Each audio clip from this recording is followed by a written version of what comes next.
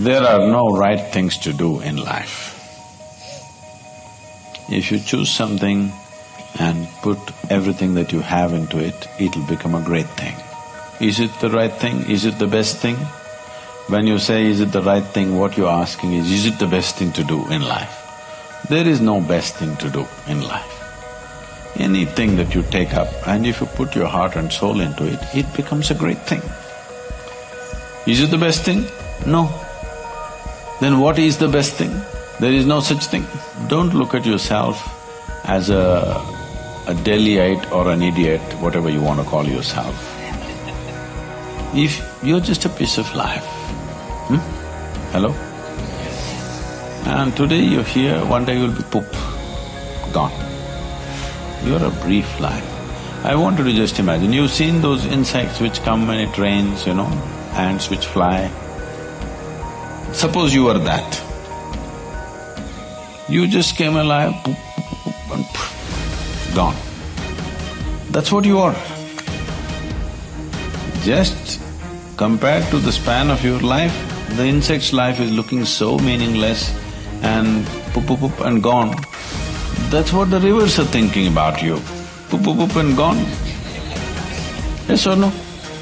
Compared to their lifespan, you are just like that insect or less than that insect, isn't it so? I am not somebody who ever debated, is this the right thing to do in my life? What was needed, I jumped into it. Because if you're a constipated life, you will always be thinking about what to do, what not to do, what to do, what not to do, what is my passion, what is not my passion. Why the hell are you not passionate about everything? Hello? Yes. Why are you not passionate about everything in the existence? You're only passionate about one thing, means what? You're constipated, that's what it means. Idiots do things that they don't like to do, suffer for their whole life because they think it's needed or they think it's their duty. Intelligent people do what they love to do. They enjoy their life to some extent. But a genius learns to do what is needed joyfully. That's when your genius flowers. Because it's no more about you. Now there's a limitless way of looking at life.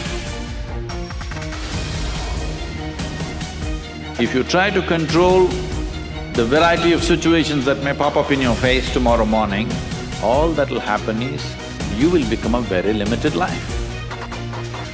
You would step out into the world and do whatever that needs to be done only if you have an assurance, no matter what you walk into, you will not lose yourself.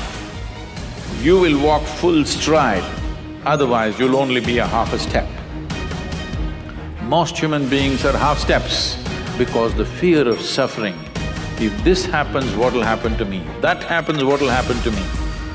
If you're well managed within yourself, you know how to manage your thought, you know how to manage your emotion, you know how to manage your body, your chemistry, your energy. If you know how to manage all this, what does it matter if you walk into hell, I'm asking? If you are well managed, if you are a heaven within you, what does it matter where you go?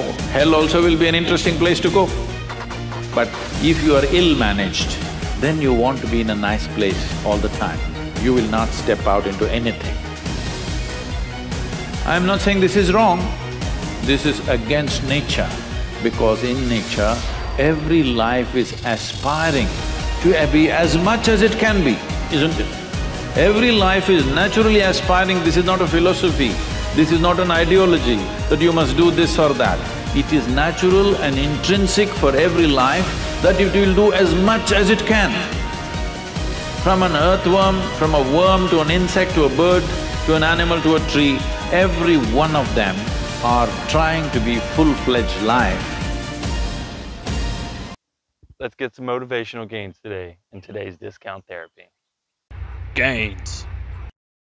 Get your inspirational woihoi at shirtharmony.com. Link in the description below. Check out my new book, Serve, the Rulebook, Step-by-step rules for a fast execution on a new mindset. Link in the description below.